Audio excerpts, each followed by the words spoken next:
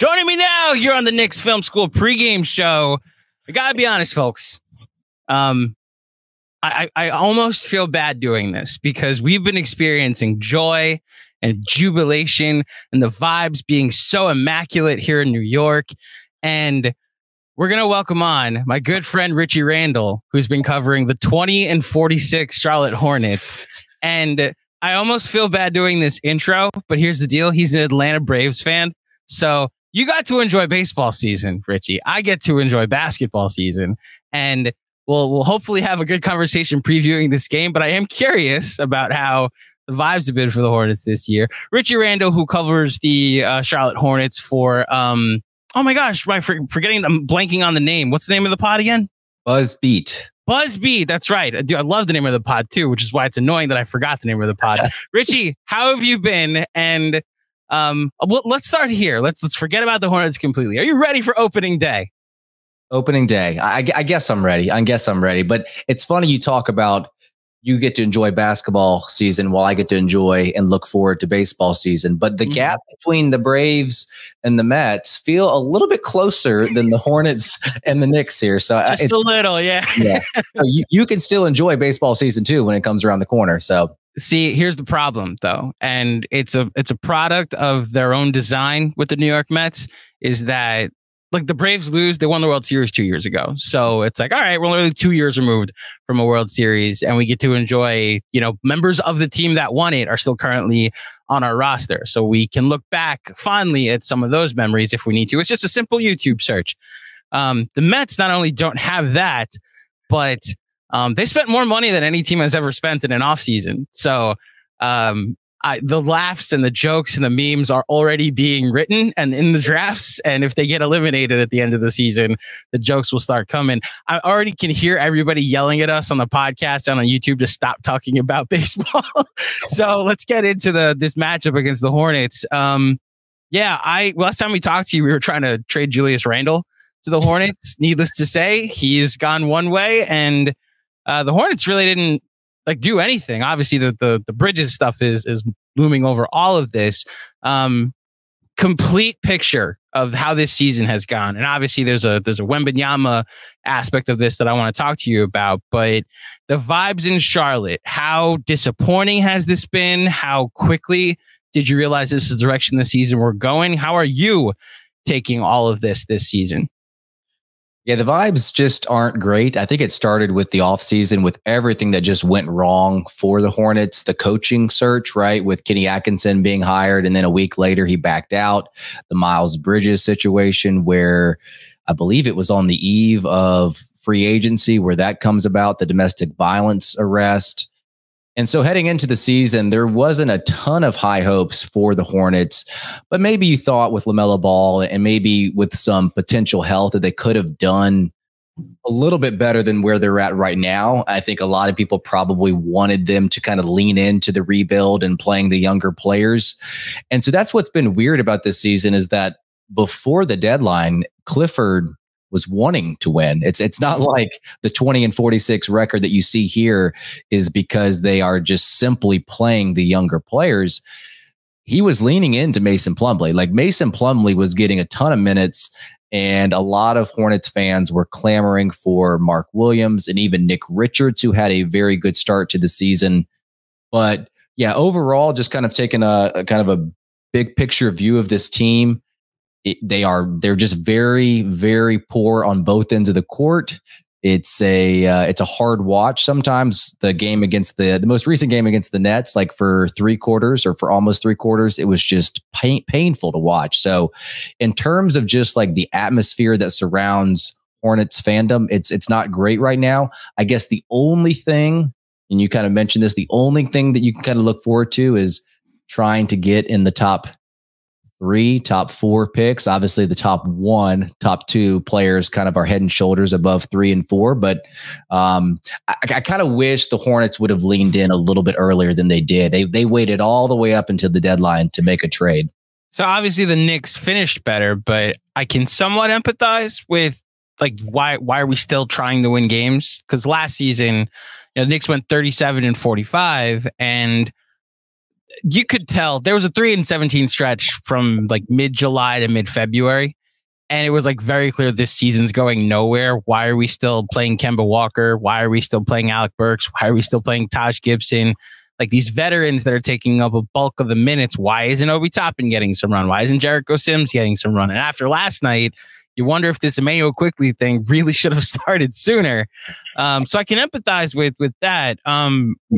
Just, not to go too far behind the scenes, but like for you personally, and I guess the Buzzbeat guys, like how quickly did the content plan change to like not necessarily not caring about the results of games, but like have you started doing draft coverage? How soon did like if they did win a game, did that like change the perspective? Because there's obviously a Tankathon website that exists and it's affected not by wins, but honestly more affected by losses in this sense.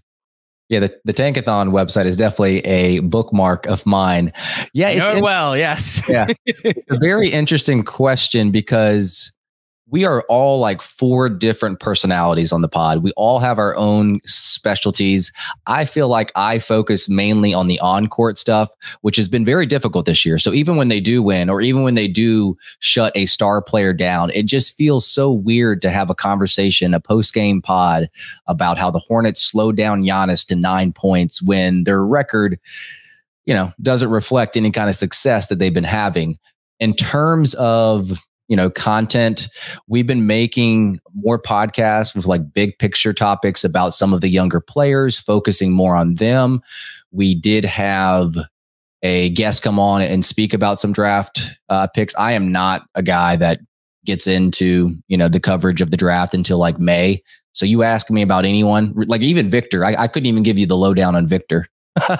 But the other co-hosts are definitely itching to get their mics talking about the draft, and I think we'll probably get to that soon. But yeah, it's been a very disappointing season in terms of covering the on-court performance, and that's what I feel like I do the best at. But when there's been so many things that have been going wrong, even the injuries too. Like when you look back and kind of count up the injuries with Ball missing close to 30 games, Hayward's missed about 25 games. Oubre's missed 20 plus games. And then Cody Martin probably has been the biggest disappointment in terms of his on-court health. He's played in 7 games in total. So that's like 4 guys there in your top 7 to 8 in your rotation that are just missing huge chunks of your time. So of the young guys, I'm sure there are Knicks fans out there that have no idea what young guys you might be referring to. Who's the one that excites you the most? And look, this is just pure ignorance and me not, obviously I wasn't watching the Nets game yesterday, but I had no idea Svi Mikhailuk is now a member of the Hornets. And like this guy was the Knicks 11th or 12th man for most of the year. And then after the Josh Hart trade, obviously I'm assuming Portland bought him out and he ended up in Charlotte and he played 10 minutes last night. So is he like part of the rotation right now, or was that just because the game got out of hand? Is he one of the young guys that you're looking at the moment? I tend to say no, he's not one of the young guys. You're correct. It kind of got out of hand and Clifford was just like, let me put Svi in and see what he can do. I was actually disappointed in that trade in terms of how the Hornets acquired Svi because they got rid of Jalen McDaniels, and Jalen McDaniels is a young guy that I really love. And I feel like he's making an impact over in Philly right now. And he's a two-way guy. I get that he was a free agent this upcoming offseason. So I think that's maybe why they traded him. Maybe they thought that there were some other plans in the works, and who knows what they're doing with Miles Bridges in terms of saving a roster spot for him. But yeah, in terms of the young guys, there's probably 2 guys that I would point to. And I think one is an obvious one in terms of their most recent draft pick. I would say that Bryce McGowens is probably a guy that's under the radar that not many Knicks fans really should know about. I mean, he's not a guy that's very prominent in the rotation. He's had inconsistent minutes in terms of seeing some time in Greensboro with the G League affiliate, but also coming up. And he's a guy that has done so much better than James Bouknight. Like when you hear of James Bouknight a couple of years ago when he got drafted, he has completely fallen out of the rotation. So do not expect to see him play against the Knicks. I say that, watch him just pop up out of nowhere. But Bryce McGowens is a guy that can get downhill, get to the rim. He makes quick decisions. He still has a lot of room for improvement. I get it. He's only 20 years old, but I guess the biggest player in terms of the young guys is Mark Williams. And that's really the only reason why I'm watching right now, Andrew, is because of Mark Williams. Like, if it wasn't for him and his promise, there'd probably be less, interest around this team. And I guess the disappointing part is he is such a seamless partner with LaMelo Ball because of what they can do together in the pick and roll. He's got a huge base. He can set good screens, frees up plenty of space. And then you've got defenses that have got to worry about the fact that LaMelo can shoot from, 4 feet behind the arc, and, kind of that give and take there and who you want to defend, and that lob radius and wingspan. So they've only played about 300 minutes together, but he's a good rebounder. He's a good rim protector, and he's just showing signs of little things here and there that he's going to build on over the offseason moving into next season as well. So yeah. I'd say Mark Williams obviously is the obvious one. Yeah, I'm looking at his lineup data now and cleaning the glass, and in just about so it's a little less than 600 minutes this season, I should say. He's plus 3.1. And look, I can understand that being a real thing to look at and wonder what this could be in the future with LaMelo. This sounds a lot like this is years ago now. I guess 3 or 4 years ago when the Knicks went 17-65 and midway through the season traded Porzingis, and Mitchell Robinson was the only reason I was watching basketball games for the second half of the season. And obviously there's a big injury there was a big injury to a Knick that led to that season becoming that. And there's a big injury that has happened to the Hornets in the sense of LaMelo Ball. I'm coming at this from an outsider's perspective here, and I'm almost wondering if this is like an annoying question that you get a lot about his extension. How do you see that playing out? Because he's extension eligible this summer, and I don't know if there is national conversations being had about he's going to be the first one to walk in and say, I'm going to take the qualifying offer. And look, with his injury history, and I mean, I don't mean this disrespectfully, I'm just going off the history, with certain decisions that have been made by the Hornets ownership in the past, they might refuse to even give him the extension because of his injury history. So how do you see this playing out? Is he here for the long term, you think? I would hope so. And I would hope that the Hornets would offer that thing immediately when it's available. We were having this conversation on BuzzBeat the other day, because you do have the ability to give a 4-year extension or a 5-year extension. And you do wonder if that 5th year could be some kind of, there's something in the contract to where he has to play X amount of games or some kind of incentives that way. But I think the Hornets should be making this decision because they're such a small market team, and because they lucked into him in the 2020 draft. We were talking about this the other day. Hornets moved up to the 3rd overall pick. And then also they lucked into the fact that Golden State chose Wiseman, who's now a Detroit Piston, over Melo. And you just don't get that opportunity too often. And he is the engine that makes this offense run. And you saw a couple nights ago against the Nets, just the offense in general is just so vanilla when he's not out there. There's no creativity, and the efficiency numbers all over the board are just lacking. They are bottom 10 everywhere on the court when it comes to shooting efficiency. And so the facilitation just is strictly on his shoulders for this team. And I do think that the Hornets would be wise to make this decision and extend him immediately. I think the injury history, Andrew, I think that's something that you do have to think about. The most recent injury that he had, and I don't know what you think about this. I'm no doctor. You're not a doctor, are you? No, not yet, at least. No. What are your thoughts on non-contact injuries versus contact injuries? Because I was having this conversation, at least with a contact injury, you can kind of point to, okay, he stepped on somebody's ankle and rolled it. But the most recent one that he had, he was just dribbling and his ankle gave way. To me, that seems more concerning. Yeah, the Porzingis injury that he suffered with the Knicks was it was a contact injury, but no one hit the knee. He just landed wrong after he actually dunked on Giannis, and then when he came down, landed on his knee and tore his ACL. that's a completely different body, like the just looking at him, you almost kind of expected him on draft night. It's like, oh, he's going to probably tear something, just with his frame, and with LaMelo, I mean, yeah, it would give me pause, I guess. As this is where I guess, like, you're right, a doctor would have to come in and tell you projecting whether or not this would take away an element of his game, like, will he lose a step? Will some of that burst go away now that it's a lower body injury? Like, those are the questions I have about Zion, to be completely honest. The fact that, like, all of his injuries are lower body, and that's a big dude that is going to have to, balance himself and stay on the court with, the amount of weight that he seems to play at consistently. So, I think that there's two different arguments at play of whether it's a good investment because of his health and whether it's just a good investment because he was drafted 3rd overall and you might as well build around him while you have the ability to, Yeah. And I think one thing too, with the injury, he's always been a finesse player. And he's a guy that doesn't get to the hoop a lot. He doesn't attack as much as you'd like. And because of that, he's not getting to the free throw line enough. And he's a good free throw shooter. Like, you want him on the line, but he's just not getting there enough. And he hasn't really proven that through the course of his 3 seasons.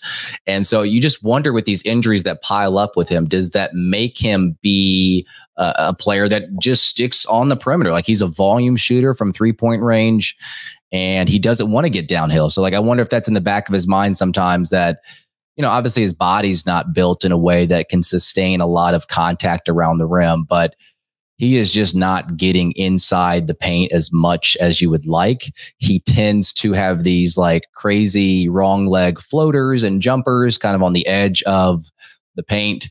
And, he does have some great touch on his shot, and it makes you turn your head and realize, wow, like, this guy can make some very, very difficult shots. And he's a finesse player. So I do wonder if the injuries play into that. And I think Steve Clifford was harping on it. Like, he needs to pick his spots and get downhill and drive and get to the rim. That is one of the areas outside of his defense that I feel like he needs to improve on. But you got to wonder, like, do these injuries hold him back in that sense? Yeah, that video that Clifford, excuse me, the video that went around of a press conference where he was answering a question about modern day offenses and, like, what's different. And it reminded me a lot of baseball conversations I've had about how everybody's playing the exact same way today. It's why, like, honestly, like, the way the Knicks are playing this year, that they're able to survive without really being a good shooting team, it's kind of refreshing that they're actually figuring out a way to score points. It may come back to hurt them in the playoffs, but like Doris Burke mentioned this on the Zach Lowe pod last week, like, it's very much what Memphis tried to do last year, where they're trying to play the possession game rather than like no matter what, we will get 2 points or points on this possession, even if it means our first shot isn't always quality, and our second and third and fourth shots are always going to be quality because of offensive rebounding. And that just was, like, a very self-aware, like, veteran head coach, it seemed, that understood the path that it was going to take for the teaming coaches to compete in the future. I wonder how a Hornet fan feels about that video, or I guess in particular the season he's had, especially since he was the head coach of the Hornets, like, very recently. So in your mind, how has this season gone with him? And, is he the coach of the future? Or is he just kind of the coach for right now while they're in somewhat of a rebuild? I tend to think he's just the coach for right now. And I don't know how many years that right now is going to be. Mm-hmm. And he's a guy, even in his first stint with Charlotte, he's very defensive minded. And he's a guy that just, like, he loves to focus on, like, the 4 factors, like turnover percentage, offensive rebounds, limiting second shots, and all that type of stuff. And it's just a very odd way of thinking about it. And it may not odd, but he just is very stubborn about what he likes out of his team. And the Hornets have done that to an extent. They're 8th best at limiting turnovers. They're 16th best, middle of the road, at crashing the offensive rebound and getting those. So that is part of his DNA. And obviously has not equated to wins by any means, but he loves to kind of stick to those pillars in terms of his teaching philosophies. And offensively, like if you just look at the numbers, they're last in the NBA. And defensively, they're 22nd in the NBA. So even though he's a defensive coach, he has not been able to get the most out of this team. I was hoping, I know this is not really a high bar, but I was hoping that the Hornets would be around 16, 17, or 18 on defense, just knowing that Clifford was coming in and that was his background. Now, I will say the last 2 weeks, though, they're second in the NBA on defense. Really? Yeah. And I think a big reason for that, I mean, not the only reason, but a big reason for that is Mark Williams, just having that guy on the back end and knowing that even if you do get beat, you have someone back there that is going to erase shots at the rim. Clifford did speak that the on-ball defense has been better in recent weeks. But overall, from the start of the season till now, I kind of hoped that the team would have been a little bit better on defense. You saw individual flashes like Oubre, who's not a defensive-minded guy, was getting his hands in passing lanes. LaMelo showed some spurts of defensive flashes here and there. But in terms of like Clifford, the coach, and how I viewed him this season, like I just think he's gotten like a C, just right down the middle of the road. And I think that with the way that the coaching hire was with Atkinson and getting it over to Clifford, it's almost like they ran out of options. Like they needed to have a coach for the draft. They needed to have a coach for free agency. And it's like, okay, let me go to somebody that's familiar with the organization. Obviously, he had a good relationship with Michael Jordan as well. So I don't know how many more years, but I guess the one good thing about Clifford is he's set some good examples with some of those 4 factors in terms of, boxing out and being hard on guys when they don't do that type of stuff. So even if he's not like this young and up and coming coach that relates to the guys, at least he can kind of set some boundaries on both ends of the court, and especially the defensive side of the court, even though it's not resulted necessarily in, team success. As somebody who's watched Tom Thibodeau over the last 3 years, I can understand a rigid, stubborn head coach. While I can't really say too much bad about him this season. Like, it took a while before the Knicks finally settled on a rotation that wasn't playing Derrick Rose or Evan Fournier. It was maximizing some of the younger players that could impact winning. But they are a team that is his identity and is playing with his intensity. And that has to come a degree from the head coach.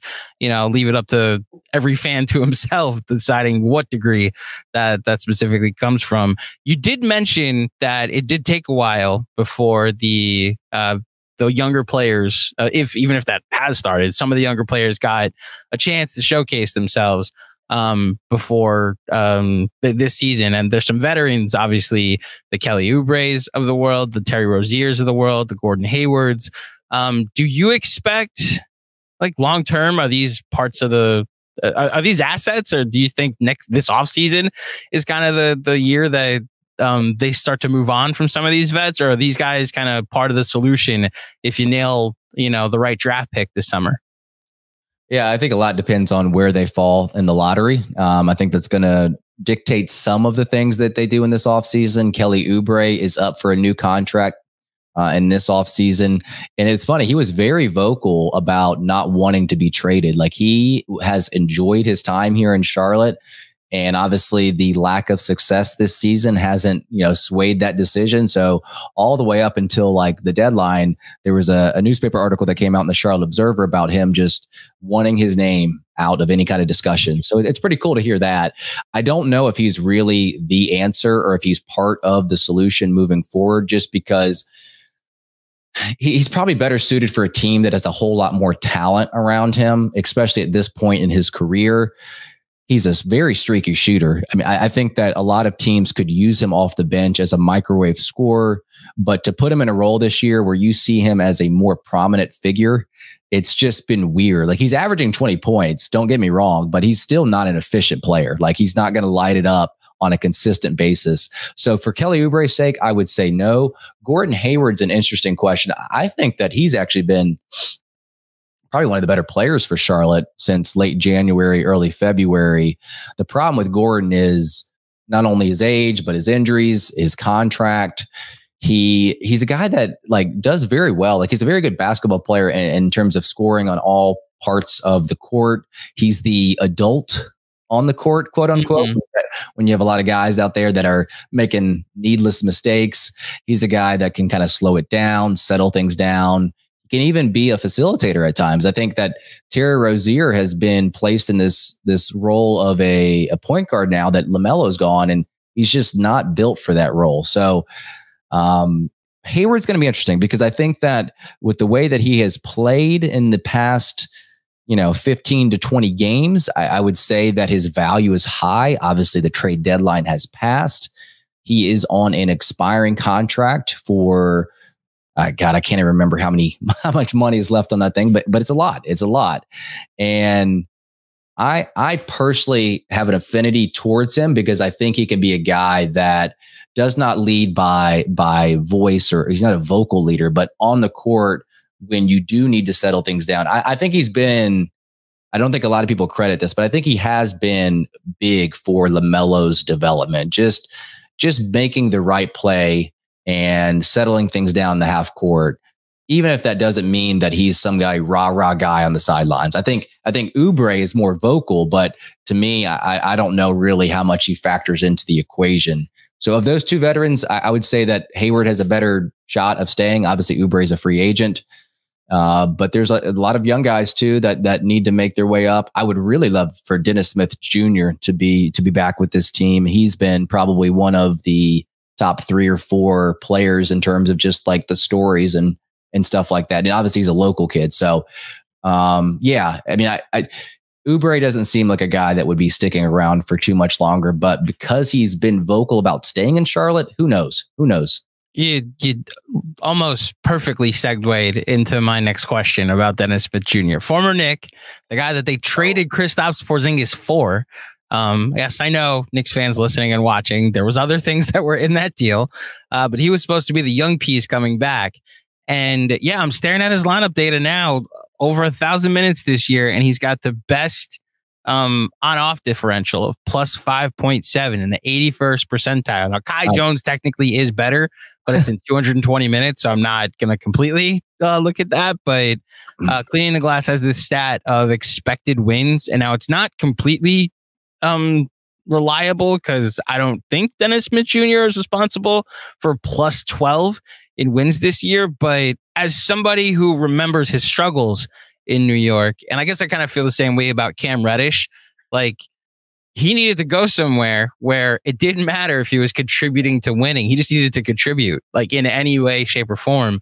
And so like just personally, I'm happy to see Dennis Smith Jr. kind of find a home here in Charlotte. Is that a fair assessment of what he's contributed to the Hornets this season? I think so. Yeah, 12 wins. We'd have 8 wins, Andrew, without him. No, but yeah, he's been awesome. I think that, coming off the bench, a guy that brings a lot of energy. He is not a guy that shoots the ball well, and you know that. He's never really had that in his career, but he's got crazy athleticism. He can get downhill. He can pressure the rim. To me, he's actually a pretty underrated like facilitator. He's not necessarily like a passer like LaMelo Ball by any means, but when he gets downhill, I think it collapses the defense and he can dump it off to a big, Mark Williams, for example. So I think we'll see a lot of that moving forward with LaMelo out of the picture. And defensively, he's probably been Charlotte's best individual defender, just one-on-one defender. He can body you up. He's also got the ability to get his hands in the passing lanes. And, he's not much of a shot blocker by any means, but he can definitely get up and try to block a shot. He's a springy guy. He brings energy. And I think the local connection with NC State, it's definitely something. And also, too, the Hornets have been lacking a backup point guard for the longest time. It's just been a running joke with this organization that it just comes in and out with these backup point guards. And I think one of the better ones in previous seasons has been Devontae Graham, but he was traded off. Jeremy Lin, who's been on your podcast. But he had 1 year, he got his stock up and he went off to, I believe, Brooklyn after us. But yeah, I think that if the Hornets want to solidify, their backup guard position, I think Dennis Smith would be awesome to bring back. And the thing is, he's only 25 years old. It feels like he's like 28, 29. Yeah. Yeah, that's why, like, there are a bunch of guys out there that the Knicks either failed to develop or just didn't work out here in New York. The Kevin Knoxes, the Frank Ntilikina's, obviously the Cam Reddishes, and DSJ falls in that category where I just always have a warm place in my heart for him and happy to see him do well. And yes, that is what Jeremy Lin is known for, going on our podcast. The number one thing that people think of when they hear Jeremy Lin. I have two questions before I let you go. Michael Jordan. So, obviously known outside of Charlotte as one of the greatest basketball players of all time, if not the greatest basketball player of all time. Michael Jordan, the owner, has not, from my perspective, had the most success in Charlotte. And I've always wanted to know, from like a Hornets fan and I guess a Hornets insider, just like what it's like to have that type of presence as your owner, especially if he's not a good owner. So how do you and I guess Hornets fans feel about MJ and the job he's done, since he not only, like, he did bring like the Hornets back to Charlotte, so I guess that has to be a positive. But how do you feel about MJ?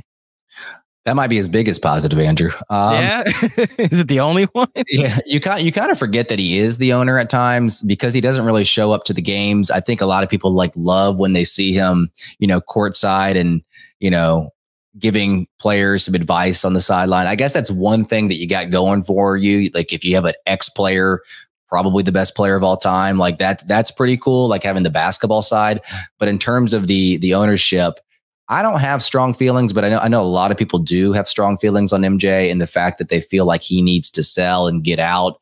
A lot of people complain that he's stingy and just doesn't make the right moves with the money. And it seems like he overspends when he shouldn't, and he doesn't spend when he should. And you just never know how much of a voice he has with some of the personnel decisions. I think sometimes you wonder if he has too much of a voice and he's overriding the GM, and you wonder, like, let's just let the GM do his job. Like, whoever that GM is, because we've had a couple under his tenure, it just feels like, oh, that feels like a Michael Jordan move. That just feels like a Michael Jordan move.